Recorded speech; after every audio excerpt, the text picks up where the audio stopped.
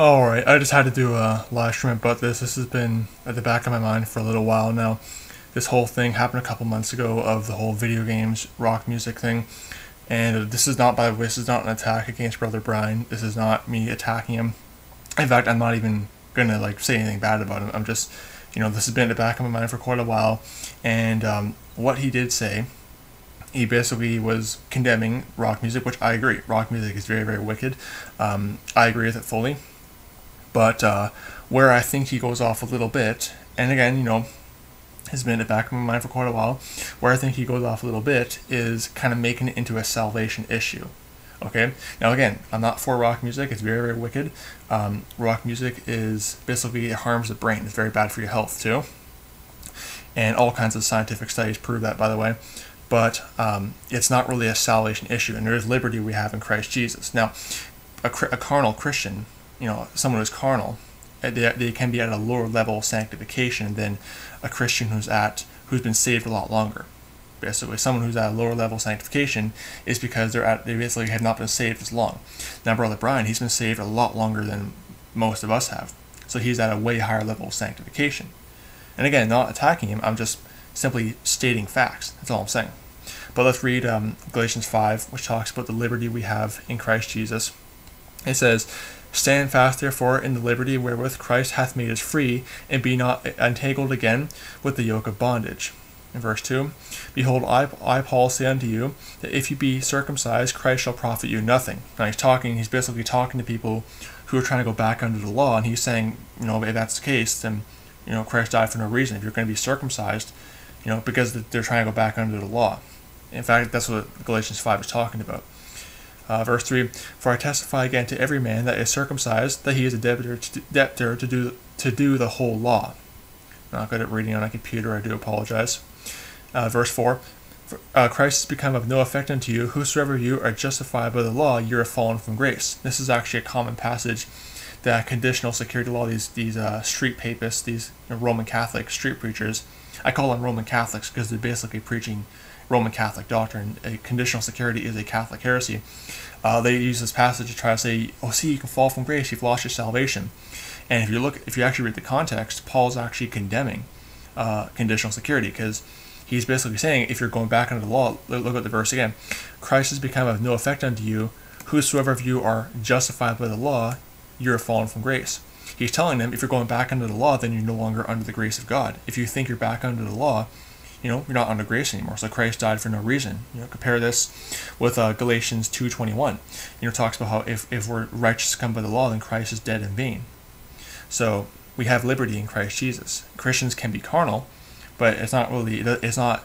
It's not that they're not saved. Now, if they've been saved for years upon years and they're into fornication or still just heavily drinking alcohol or something like that, or just doing all kinds of wicked sins like just partying, going to the bars, then yeah, if they've been claiming to be saved for like 30 or 40 years and they're still and there's no conviction there's no that's a problem. But a new Christian who just got saved and who's been saved for maybe, I don't know, like a couple months or a year or something, the process of sanctification it takes time. I'll put it that way. Galatians 5:5, "For we through the Spirit wait for the hope of righteousness by faith. For in Christ there is neither circumcision availeth anything, nor uncircumcision, but faith worketh by love. Ye did run well. Who did hinder you that ye should not obey the truth? This persuasion cometh not of him that calleth you. A little leaven leaveneth the whole lump." Very, very true. "I have confidence in you through the Lord, that ye will be none otherwise minded, but he that troubleth you shall bear his judgment, whosoever be he." Again, I do apologize. I'm not good at reading on a screen. Kind of hurts my eyes too. If this doesn't really help. And I, brethren, if I yet preach circumcision, why do I yet suffer persecution? That is the offense of the cross ceased. I would they were even cut off which trouble you. For brethren, ye have been called into liberty, only to use not liberty for an occasion to the flesh, but by love serve one another. Okay, your liberty in Christ Jesus does not give you the right to sin. However, if you are in sin, it doesn't automatically mean you're lost. And I think that's where Brother Bryan just goes wrong, is he rightfully condemns rock music. He rightfully condemns a lot of the violent video games like Grand Theft Auto, which encourage, stealing stuff and looting and committing all kinds of crime. He rightfully condemns that. I agree with him 100%. But where I think he goes wrong in some cases is he kind of sort of makes it into a salvation issue. Again, not attacking him. I'm just saying this is what I'm sort of seeing. Okay, and I could be wrong. If I'm wrong, I'll admit to it if I am wrong. But that's just kind of what I'm seeing. Okay, I'll put it that way. But again, your liberty in Christ Jesus is not for you to sin. That's how it works. But you have liberty. You are, if you're saved, you're eternally secure. You're sealed with the Holy Spirit of promise. You cannot lose your salvation. When you sin, like Ephesians 4:30, when you sin, you only grieve the Holy Spirit. You get out of fellowship with God, and we're going to see that later on in the passage. For all the law is fulfilled in one word, even this, thou shalt love thy neighbor as thyself. But if you bite and devour one another, take heed that ye be not consumed one of another. And here's, talking about not doing the lust of the flesh. And another thing too is a characteristic of a lordship salvation is they will say basically in Calvinism and that kind of stuff. And again, I'm not calling Bryan a lordship salvationist. He doesn't preach lordship salvation. I'm just saying what lordship salvation people preach is that basically it's Calvinism. They basically will say perseverance of the saints. You won't do this. You won't do that. You won't do this. And they say it will not happen. And I'm not saying Bryan preaches that. I'm just saying, as an example, this is what lordship salvation people believe, and they take away the liberty you have in Christ Jesus. Absolutely. This I say then, walk in the Spirit, and ye shall not fulfill the lust of the flesh. For the flesh lusteth against the Spirit, and the Spirit against the flesh, and these are contrary one to another, so that you cannot do the things that you would. Okay. Again, making the thing of playing video games, which again is very, very wicked. I'm not for it. Making it into saying, "Oh, you're lost if you do it." It's the sinful flesh. Every person has a sinful flesh. I mean, Paul in Romans 7 talks about his struggle with the flesh. He talks about how he wants, there's like the stuff he has to do, he can't. He wants to do it, but he can't. He's having to fight the flesh. Romans chapter 7 talks about that. Verse 18, but if you be led of the Spirit, ye are not under the law. Very, very true. And it goes into the works of the flesh. Now the works of the flesh are manifest, which are these: adultery, fornication, uncleanness, lasciviousness, idolatry, witchcraft, hatred, variance, emulations, wrath, strife, seditions, heresies, envyings, murders, drunkenness, revilings, and such like, of which I tell you before, as ye have also told you in time past, that they which do such things shall not inherit the kingdom of God. This is actually a common passage that a lot of the street preachers will use to say, oh, you can lose your salvation. You see, you won't inherit the kingdom of God. Well, what is the kingdom of God? It's spiritual fellowship, according to Romans 14:17. And but again, Christians, we have sinful flesh. Christians are capable, because again, he's talking to Christians in this passage. He's telling them don't do these things, so they can still fall into sin. That's how it goes. And again, not condoning video games, not condoning wicked rock music. It's terrible.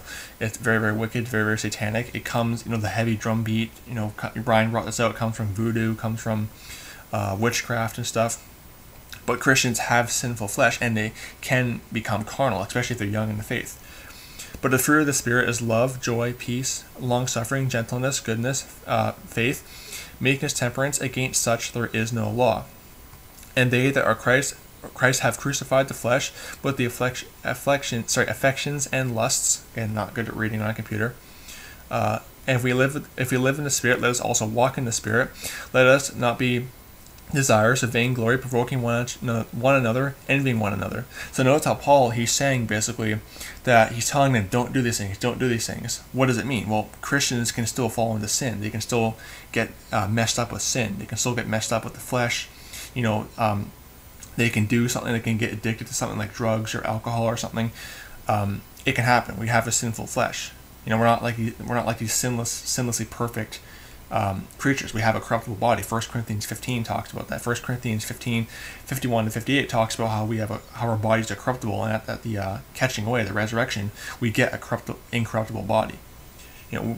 We have struggles with sin, but you have liberty in Christ Jesus. We're not under the law. We don't have to do animal sacrifices. We're not trying to keep the law. If you're under the law, you're not under grace.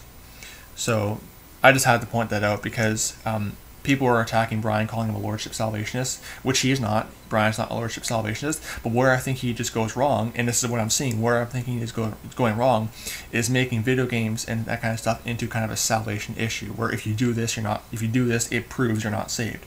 That's basically getting into Calvinism, basically getting into lordship salvation. And I'm not accusing of saying lordship of salvation. I'm just saying that's where it leads to. That's all I'm saying. Because again, Christians, we have a sinful flesh, we have to resist the flesh and walk according to the Spirit. So I had to point that out, because we do have liberty, we do have freedom. And again, you know, where's that verse? Where is it? Verse 13, you know, it's not an excuse to get into sin. So, but this has been at the back of my mind for a while now. I never really came out much against it, because I have a lot of respect for Bryan, and I still do respect him a lot. I've learned a lot from him. He's knows a lot about Scripture. I've been blessed by a lot of his sermons, but I disagree with him on some points. And one of the points where I do disagree with him on is basically saying if you do certain things, it proves that you were never saved. You know, I disagree with him on that, and I'll stand by that.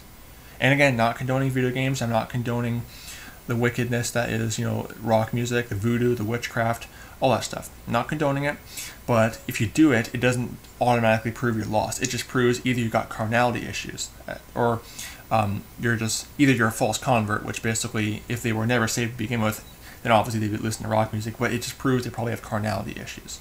So I had to put that out there. I also look at some comments here. Someone said, Sword and Stone Ministry 1611. Yeah, he spent over 50,000 hours playing video games. Yeah, exactly. I mean, I play video games too. I don't play them as much anymore, and I certainly don't play very violent games like, you know, Call of Duty, Grand Theft Auto, that kind of stuff. Very, very wicked stuff. And but you know, I might play like, you know, what was that thing, Minefield or something like that, or I mean, I really don't play much video games anymore, but, you know, I might just, you know, play some you know, math games to get my math skills up. So video games itself are not a sin, but definitely playing violent video games like blanking out right now. Sorry, it's really hot in my room, so I'm just sweating like crazy. But playing games like Grand Theft Auto, that kind of stuff, very, very wicked. It encourages, you know, looting, crime. But someone says I don't play any games at the moment. Yeah, exactly. I mean, personally, I think that video games are just a waste of time. Personally, I'm not like a big fan of them. I think they were kind of a waste of time, because, you know, Ephesians 5 talks about how we're supposed to redeem the times, because, you know, days are evil. Someone says, Bryan says people can lose their salvation. He did say that in a video about basically people who go against Israel could lose their salvation. However, he took the video down, and basically, from what I understand, he doesn't believe like that anymore. And you know, in Romans 11, when it talks about being cut off for going against Israel, I believe it's talking about like nationally being cut off. Because if you can lose your salvation, then you're not sealed with the Holy Spirit. If anything you can do can make you lose your salvation, then you're not eternally secure. So, which, you know, means you're not sealed with the Holy Spirit. You're not sealed until the day of redemption. So I believe it's talking about nationally being cut off. So Bryan, he did take down the video. He doesn't, from what I understand, he doesn't believe that anymore. Question or salvation? No, I'm sorry, I'm just looking through the comments. Yeah, I mean, rock music does have its origins in Satanism. That is true. I mean, it does. If you look at voodoo, you look at occultism, the fast drum beat, that kind of stuff, it comes from witchcraft. I'm just reading the comments. Yeah, it's true, very true. I reflect upon the word. A lot of the musicians they're atheists, they're anti-God. Marilyn Manson, he's a Satanist, which, you know, it's kind of funny. I mean, a lot of, like, you know, Katy Perry, some of these other celebrities, they were raised in, you know, so-called Christian households. What they really basically, I'll start over. They were raised in Christian households, and then they kind of got away from it and got towards being total, like, atheists and total, you know, God haters. Why? Because they were raised in organized religion. And I'm going to do a video about this in the future, how organized religion basically ruins people. And most of these wicked Hollywood celebrities, a lot of them were raised, you know, Christians, but they weren't raised, you know, Bible-believing Christians. They were just raised in organized religion. See, organized religion turns people into these atheists and Satanists because they don't have a personal relationship with Jesus Christ. I mean, there are so many atheist YouTubers I know of who are former Roman Catholics. And why? Because the Roman Catholic Church It's just tradition. It's just pagan, man-made tradition. There is no personal relationship with Jesus Christ in the Roman Catholic Church, so they'll even become atheists. Again, I might do a separate video on this, but I'm going to end the stream here. So thank you for all of you tuned in. Again, not condoning video games, not condoning wicked rock music, but I just disagree with Bryan on the issue of it being kind of like getting into kind of a salvation issue. I disagree with him on that, but I definitely agree that it's very, very wicked, and Christians ought to stay away from stuff like Call of Duty and Marilyn Manson and that kind of stuff. So just had to get that out there. It's been at the back of my mind. So thank you all for watching. May the grace of our Lord Jesus Christ be with all the brethren. Goodbye.